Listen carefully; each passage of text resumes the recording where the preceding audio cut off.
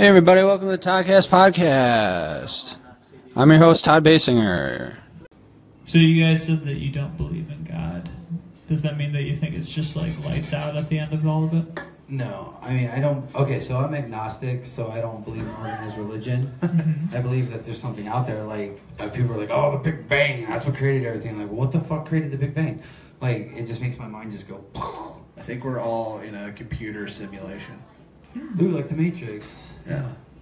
Not really, but that's what I'm going with. I don't know. I think we're just... It kind of sucks to think that when we're dead, we're dead. Like, I mean, it pretty much means life is meaningless. Mm-hmm. But what would be worse torture than just being alive forever? Just having to deal with everything forever. I don't know. That's like one of the biggest punishments on Black Mirror.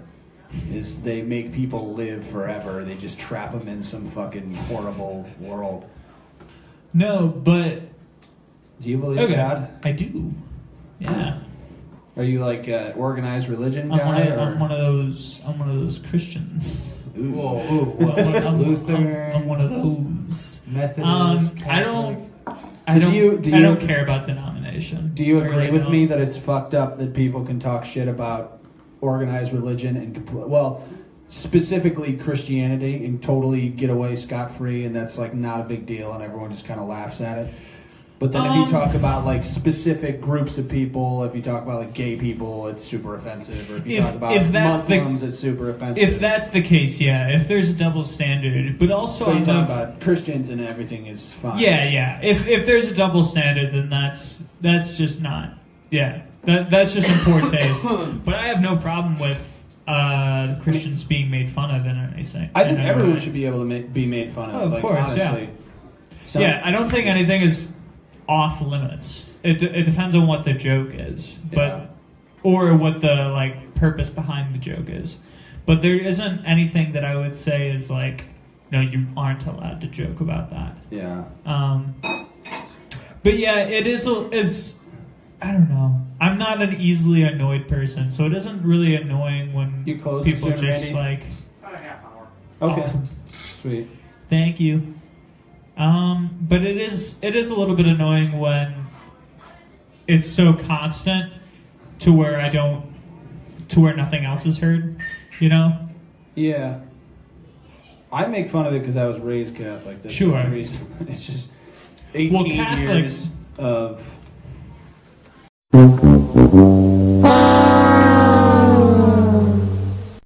But yeah, like Catholicism will, like that'll ruin a lot of people.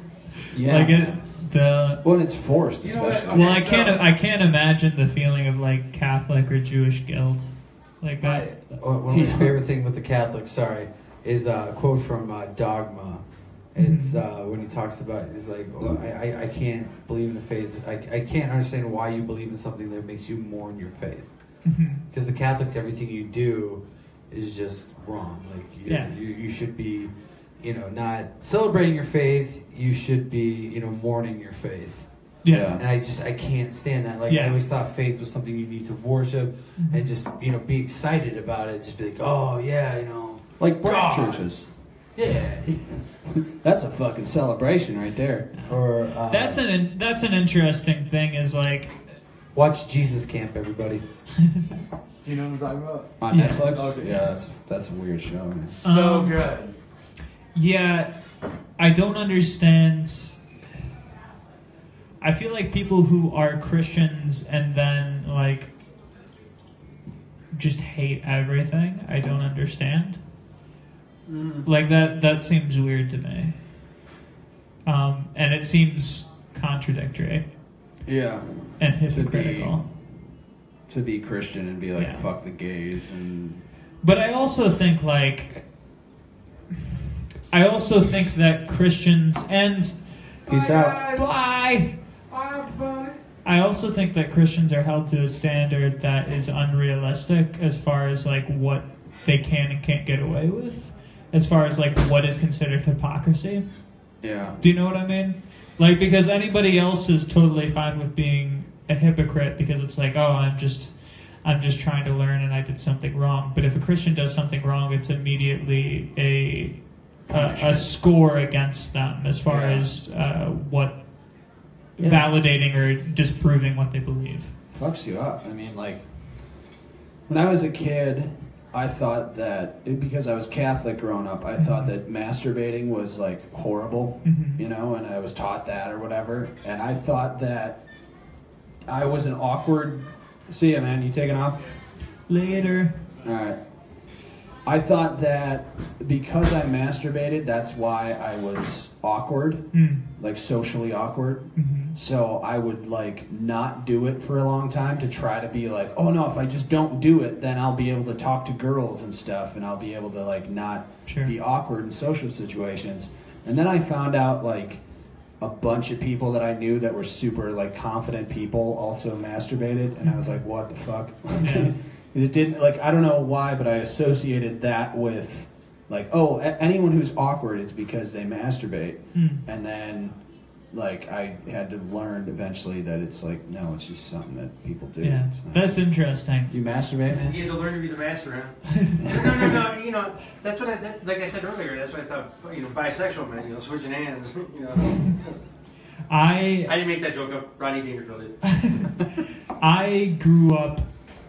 Yeah, I didn't really know any Catholics growing up. I grew up going to a Brethren church, which the Church of the Brethren is very much like... The focus is more about relationships, and it's more love-focused. So it was more about learning like how to be a good person. One of those hippie Christian places. In a way, like we were all in jeans and work shirts and things like that. Like everybody in the congregation was. That's the shit I hated too. Yeah. Is going into Catholic Mass. If you wore jeans, you would get the fucking stink eye from everybody. No, everything in the Brethren Church is very like loose and just kind of like you're there to learn how to be a better person, and you're there to learn how to love each other and how to create relationships and bond, and it's a really good loving experience. But then what the fuck was that when I grew up? Go ahead. Yeah, but then I started going to a Baptist church, which is very much about it's very and I still go to a Baptist church it's very much more like, this is what the Bible says. We're not going to tell you what the opinion is on that, but this is what it says, this is what it means, this is what the historical context was to it, and it's much more of like a history lesson of the Bible and then teaching you what that says and what that means through cross-referencing and all of these different things. And so it's very much, and not every Baptist church is that way, but the one that I go to is much more just, we're going to teach you about what the Bible is. And so it was more of an education. And so I'm very happy that I've had both of those backgrounds of like first learning how to love and how to be a good person, but then learning what this book says. But I don't claim myself to be a denomination, because as soon as you start to like label yourself as a denomination, it becomes very petty very quickly. Yeah, you get looped into, it's like labeling yourself anything. It's labeling yourself a feminist, then everyone associates all the like the worst end of feminism, all the crazy shit that those people do. They go, oh, you're one of those people, or you know, I believe in Black Lives Matter or something, and then they go, oh, you're one of those crazy, you know, you want to kill cops or something. You get looped in with like the worst. Or even if you're Catholic, oh, you don't care that they're raping kids. Yeah. So I understand not labeling yourself. That makes sense. It just creates unnecessary rifts in a situation where there shouldn't be rifts. Like I wish that more people were comfortable with just talking about that sort of thing, but a lot of people just aren't. You know, I feel like Catholics are just, it doesn't teach you how to like you're saying it teaches you how to like create relationships with people and stuff. It seemed to me being Catholic just teaches you how to like judge other people that are not as quote unquote pious as you, or you know, someone who drinks too much, you look down at them, or someone who wears fucking, you know, or chews gum in church, you have to like, you know, yell at them and shit. And it's like, I don't know.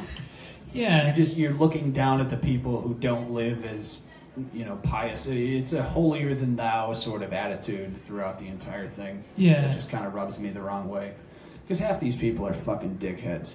Half the people I know them. I know them outside of church, and they stand there and act like everything is like they're these great people. It's like, no, you're fucking douche. And a lot of this is a very generalized statement, but a lot of what the Catholic religion kind of is based around you rather than the actual religion itself. So what I mean by that is like it's more about you do this and then you do this and then you do this and that's how it works. Mm-hmm. And it's more of like a structure than it is actually like humbling yourself before something. And so that creates a lot of like, I'm making this happen for me. Yeah. Which you don't appreciate the people who help you to get to that point. Yeah, there's less. There's not a whole lot of humility in that format, unfortunately. And I know plenty of Catholics who are perfectly lovely people, and that's a pretty broad blanket statement. But I can definitely get down that road where all of a sudden you're like, the holier than thou person who can do no wrong, and I think that contributes a lot of times to like child molestation and shit, because you're just it's like you said, it's focused around the person. Yeah. So it's a total narcissistic like ego thing where all of a sudden you become, like I'm this great holy person or whatever, and it can if it's with certain, it depends on the person. Yeah. Certain people, you can go down that road pretty quick in anything, really. Mm-hmm. But. And it's also like, some people just need to have perspective, and also some people just need to learn how to have empathy, I think. And if you are kind of programmed in a structure where you don't have the ability to empathize with somebody and all you see is what's wrong with them instead of trying to see either how to help them or how to relate to them, then that creates somebody that's very narcissistic and attacking and judgmental, and that's you're describing me. No, but it's I don't know. I feel like I have... But I don't think you're socially that way. No, I care about people and stuff. I don't know, the whole thing with, like, getting annoyed with people who get offended by stuff is because I think I've seen the other side of it, where it's like, if everyone can be in the same room, everyone from, like, every denomination of religion or whatever, every race, and we can all just give each other shit and make fun of each other and have a good time, like, there's a kinship that can form from that. If you can be like, you black motherfucker, and then some guy can be, oh, you fucking Irish piece of shit, go farm some potatoes.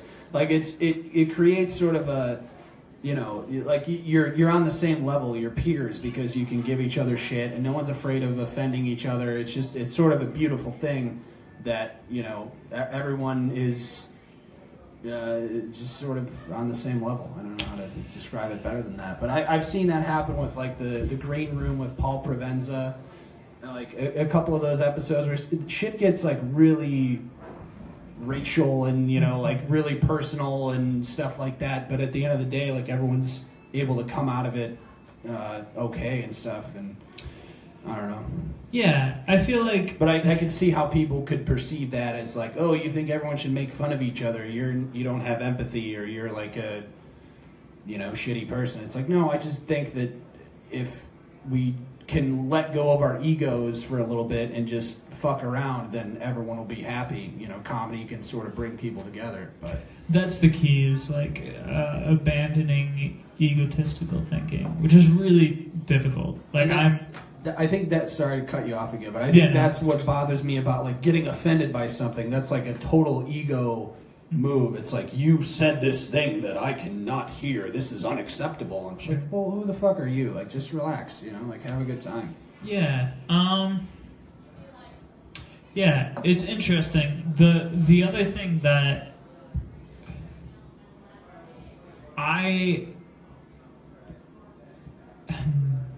it's hard because I also know people that operate in different ways that are equally as successful at just creating a sustainable, happy life around them, for other people around them. But for me personally, I don't know. I honestly can't remember the last time that I got angry. Like, I don't get angry. And part of that stems from just a decision to not be angry. Yeah. Most of it stems from that. Of me just genuinely one day going, why would I choose to be angry? Yeah. And it really is a choice. Like, horrible things could happen to you at any given time, but at the end of the day, you choose whether or not you let those things cause anger. Mm-hmm. And however you deal with that, some people deal with it, like you were saying, by kind of making fun of it. Like there is a passage in the Bible that says that the devil cannot stand mockery, and that's true. Like if you make fun of something that's now officially my favorite Bible verse. if you find something that you're afraid of, or that you find horrible or terrifying, or that is essentially what the verse is saying is evil, because the devil is evil incarnate. Of if you see something that you see as evil and you mock it in a way that is taking air out of it, it can't survive in that environment. And some people solve things that way, and other people solve them by analyzing it and trying to figure it out and trying to see what is causing it, and etc. Like, whatever your path is to trying to figure out how to diffuse things, it can only be good. But at the end of the day, it is ultimately a choice.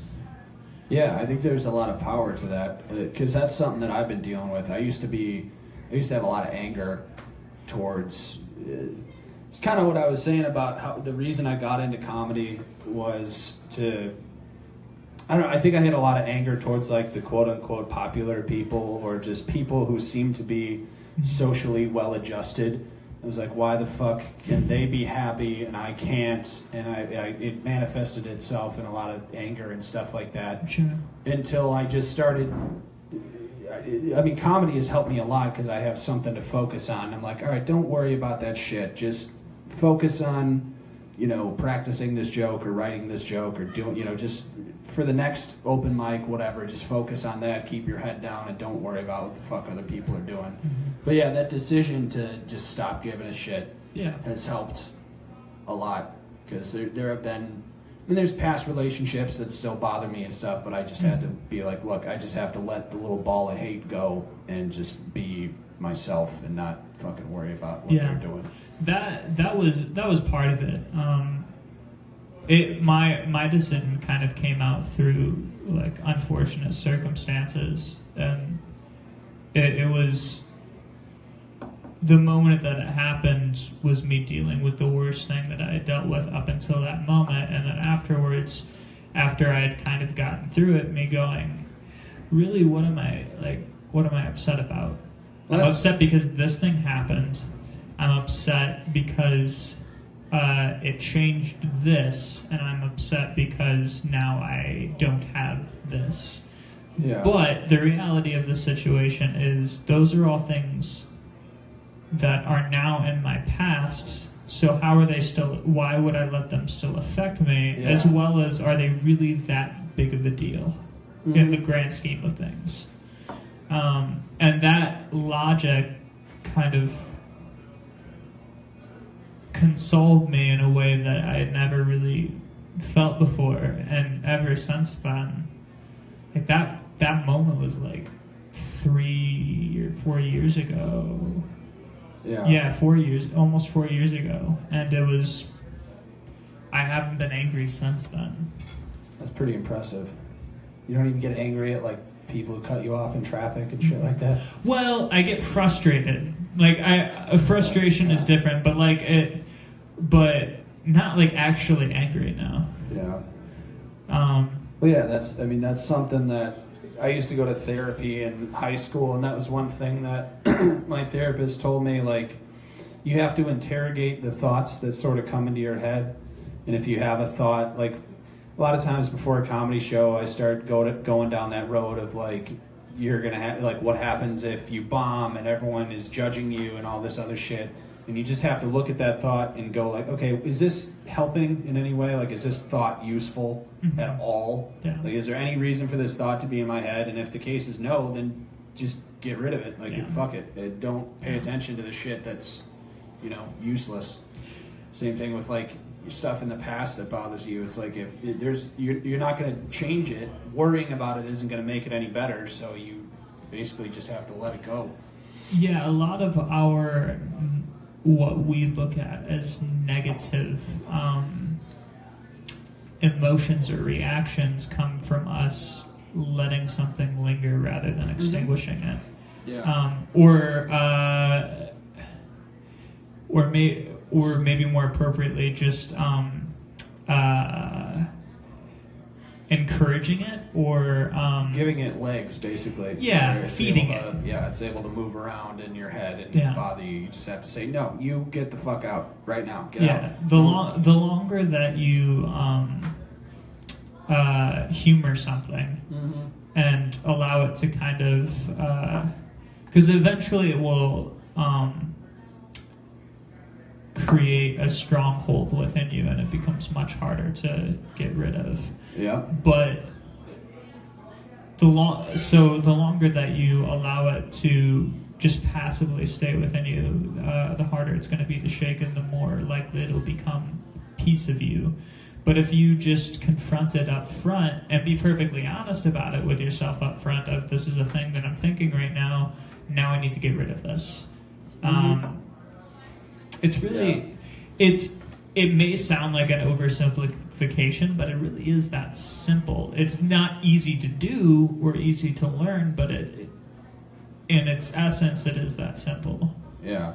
I credit that with me getting better at comedy is basically my ability to shut out the negative emotions and the stuff that's not helpful and just focus on, okay, you tried this joke, it didn't work. Can I salvage this? Yes or no? Whatever. I'm building towards the next, the next show, and I'm continuing to get better, and that, like, being able to sort of mitigate the negative mental, obstacles that I've had, I think is a big part of me getting better, because that was a really difficult thing to get over when I first started, because I was afraid to read in class in college when I first started doing comedy, and like super social anxiety and stuff like that. So just being able to like push out the noise and focus on what's important, what's in front of me, just living in the moment and stuff. That's basically the reason, because I don't think I've gotten that much better at writing since I started doing comedy. It's just been mental, figuring out the mental aspect of it has helped a lot, definitely. Sure. Yeah, and alongside that, like, I have, and I say this like very with a grain of salt, I struggle with depression. Like, I know people that struggle with it way, way worse than I do, and it's not like me saying that feels. I feel guilty saying that, because I know how much some people struggle with depression. Yeah. But I go through like valleys of depression semi-regularly, as well as I have my own kind of mundane anxiety that I have to deal with. Like, I still have those things, but they're much more benign than they ever used to be. Yeah. It definitely helps learning what to focus on and what not to focus on. So as someone who's religious, we should wrap this up soon. It's probably getting close to it. But as someone who's religious, do you feel I don't know, it's like a negative emotions towards people who are not religious, or can you see where they're coming from, or do you, are you one of those people that it's sort of like the lost sheep, like eventually one day they'll find, God or whatever, or are you able to deal with the fact that some people just don't believe and that's, their thing? What do you think happens to the people who don't believe, I guess, would be a different thing, or a different way of putting it. So, I do personally believe in hell, and I do believe in heaven. So in that aspect... So you're saying I'm going to hell? Potentially, I don't know. But I'm not going to condemn. It's not my job to condemn you to hell or to say you are. I never got that. Like people that were just like you are going to hell. Like it's not your job to condemn somebody to hell. But at the same time, I do think that kind of lost flock thing does exist. But at the same time, I'm not offended by people who think differently than me or don't have the same viewpoint as me. Because why would they? Yeah. Like that seems ridiculous. And also I haven't always been a Christian, so at one point I was not a Christian. So like that's So do you understand the logic behind it? Oh, of course. Why someone would not believe? Yeah, of course. Like and that's something as well that I think a lot of Christians miss, or maybe not miss, but potentially is hindering them from being accessible to people that aren't of their same mindset. Is they don't put anything. I was actually just having a conversation with my parents, because my parents are very much more like straight-laced, what you would consider like atypical Christian. And I was having this conversation with them the other night of like, if you cannot put a viewpoint, if you cannot intake a viewpoint that is contrary to what yours is, because you have fear that it will taint what you believe, I don't have a lot of confidence in what you believe. Yeah. Like if you cannot wrap your mind around, like, and the example that I gave them, and this is a very like drastic example, but I've read, and I would recommend people to read Mein Kampf, which is Hitler's works. And it's so contrary to what most of any of us would ever believe or think, but reading that gives you at least a little bit of perspective into the mind of somebody that is so far away from what you believe. Nice. Oh, nice. Totally. But it allows you to kind of see the mindset of somebody who's completely 180 from what I would ever think or what I would ever feel or what I would ever desire. And I think that can only do good as far as you are, one, establishing the ability to, in some way or another, have empathy with something that you would never be able to have empathy with, because you now have a better understanding of it, as well as you now have solidified what you believe by going, okay, I've seen this thing, do I go with that, or do I go with the thing that I still believe what I believe? Right. And a lot of Christians are like, well, you can't do that because you might stop believing what you believe. And if you believe it strong enough, it's not going to happen. Obviously, I think, and I've never gotten the question like, do you think that you're right in being a Christian? And my response has always been, well, I wouldn't be a Christian if I didn't think I was right. Like that seems weird to me. Of like, if I didn't think that I was right. But I also, again, to quote the Bible, I'm going to paraphrase. But Paul essentially says, if everything, and Paul is one of the most highest regardest regarded. Wow. You can. What I'm about to say is super credible. But the highest regarded Christian philosophers and disciples in the Bible, and his statement is, if I'm wrong in everything that I believe in God, in Christ, in everything that is the Christian walk is wrong, then I'm a fool. But I am okay with that. And I think that mindset is really healthy, and I think a lot of people miss that. Mm-hmm. Of yes, keep believing what you believe in, but also acknowledge the fact that I could be wrong, but that shouldn't hinder what you believe. Yeah. But it's of your benefit, and it is of the proper mindset to still acknowledge the fact that you are flawed and have the ability to be wrong. Mm-hmm. So that's where I come from in that.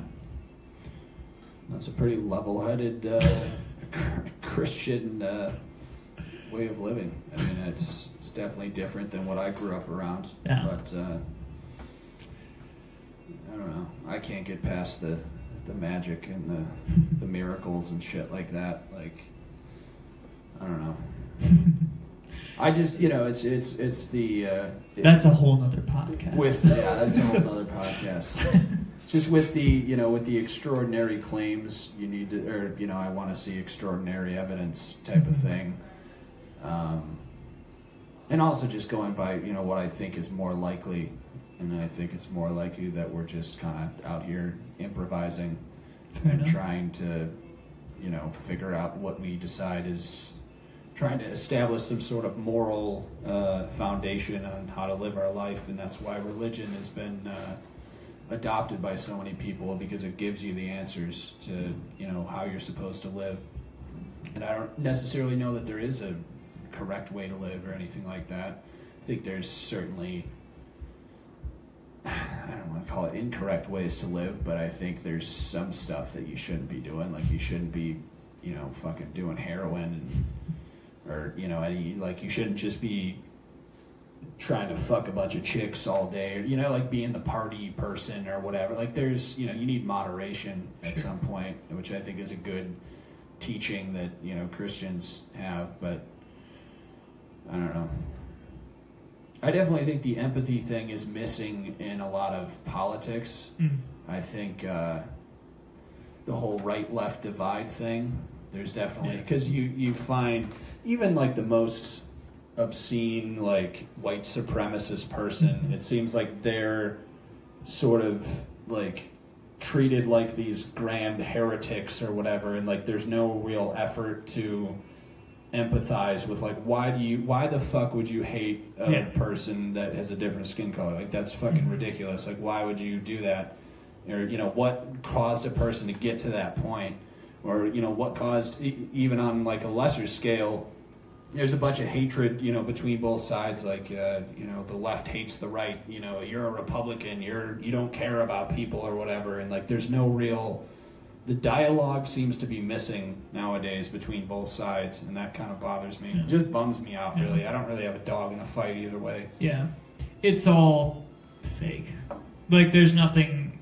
It's the goddamn lizard people who run the fucking country, and they have these Democrats and these Republicans, and they have them fight against each other while they control. No, the whole, like, left-right thing is so manufactured and fake.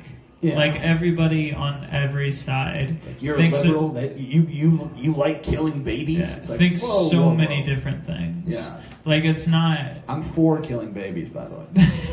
There is not a linear line of thinking, like, on either side. It's one thing. So scattered, but yet we have only two sides that you can choose from.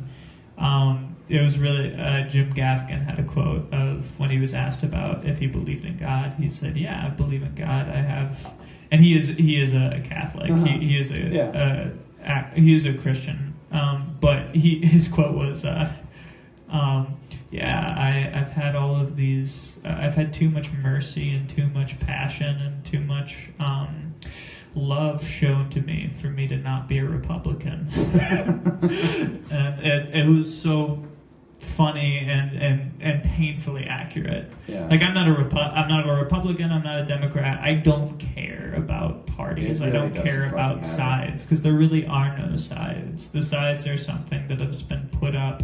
We're told that there are sides, so we choose which one that we're on. Yeah. But in reality, we all think our own things, and we all have our own feelings. Not everybody does. Some people just think and feel what they've been told to. But That's very true. Most of us, a lot of us, just have our own viewpoints, and they're not linear to what everybody else's are. Yeah, there's a famous, I don't know if you've heard of him, he's a sort of a famous philosopher type of dude. He's a not a neurosurgeon, neurobiologist, Sam Harris, Mm-hmm. who is like a famous sort of atheist, Yeah. talking head guy. And he said, like, why should a person's stance on abortion be predictive of their view on government, the size of government, or their view on gay marriage or something like that? Like, why is it that so many people who are against abortion are also against gay marriage, are also for smaller government, are also, like, right down the line of, pro-guns, like, right down the line of everything Republicans believe? Yeah, I don't know. and I think a lot of it comes down to the fact that they've been told, a lot of people have just been told that you have to believe this. If you believe this thing, then you have to believe this thing. And if you believe that thing, then you have to believe this thing, because that's what we are and that's what we do, which is unfortunate. And I'm not saying everybody is like a sheeple and can't think for themselves, but I think I think that a lot of people just, it's easier not to think for yourself. Oh, absolutely. So I think a lot of people just do that, which is bizarre to me. I've never been of that mindset, but like, I don't know. but yeah. So what motivates you then? Final point, and then we'll cut this shit off. Sounds good. What motivates me? Like what? Like in life, is it the promise of heaven? Is it the experience you have on earth? Is it, like what? If you get up in the morning and do something productive or good, what is the, what is the impetus behind that? I guess? Interesting.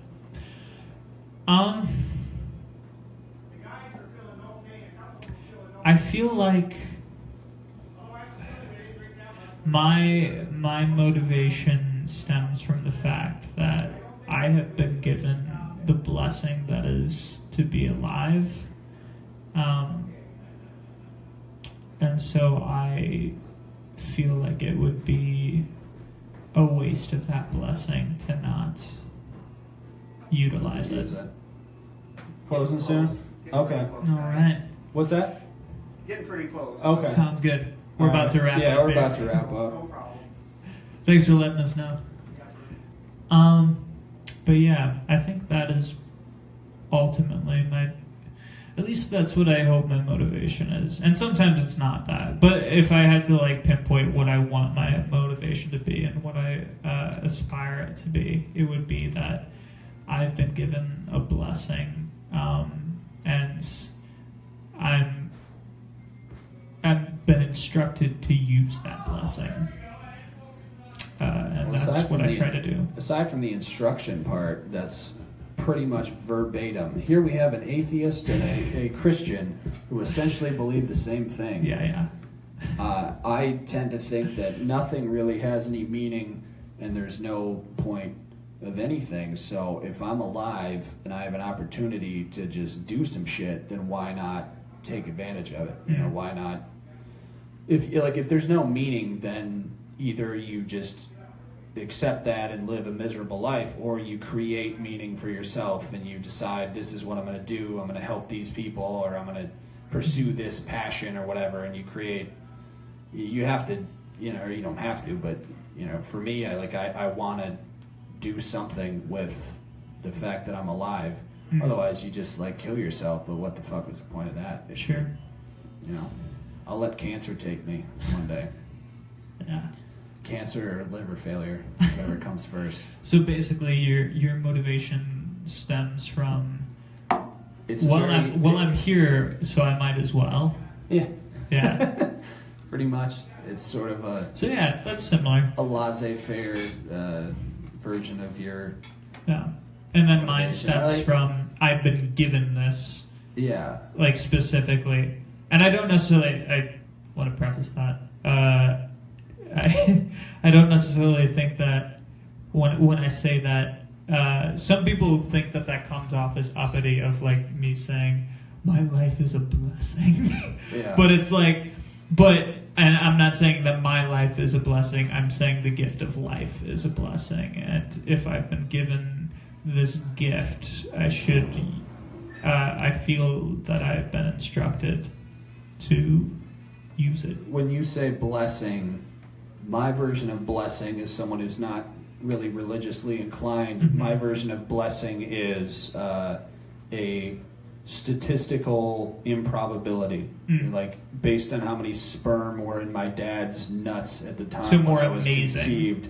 Just statistically, it's fucking incredible that I'm here. Yeah. So I get tripped out on that of like I'll be looking at somebody and I'll look at them and I go, you're looking at something right now and you're thinking something and you're analyzing something, and the things that are going on in my head are not my own world, but there's also like a separate world going on in your head. You know what really trips me out is when there's a Belvedere Oasis on the way home from Dubuque to Chicago, where you can sit and eat it's like a place where you can park your car and get like Sbarro or whatever. Sure, yeah. And you can sit in this big window and there's a highway, it's Highway 20 with 3 lanes across on both sides, and you can sit there and eat your food and watch all these fucking cars. Yeah. And you just think like every single one of those people has their own life, has their own worries, their own insecurities, their own friends, their own dreams.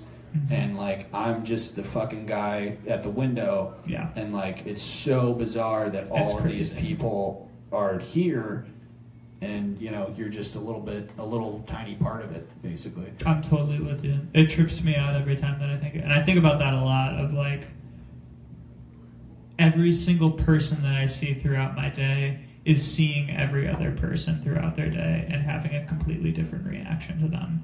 Yeah. And that's mind-blowingly amazing. Like it's beyond my understanding. To me, that makes me feel insignificant, which is almost a blessing to me, because I'm like, well, if no one gives a shit, then I might as well go out and do something. In 100 years, no one's going to remember that I was here, so why not just go try? Yeah. And to a religious person, it might be a different motivation, but... Well, the feeling of insignificance is also a feeling of, in some ways, humility. Of, like, looking up at the stars and seeing all of them and going, wow, I really am just, like, I'm nothing. And to some people that's disheartening, but to me that's a feeling of like, but I'm here anyway. And that's pretty great. It's a good place to end it. You've been watching a very fucking weird episode of the Toddcast podcast. Yeah, it is. It's been a real deep conversation. We took a complete 180 from our last 2 shows where we're just making dick jokes and... shit like that. So hope you've enjoyed it.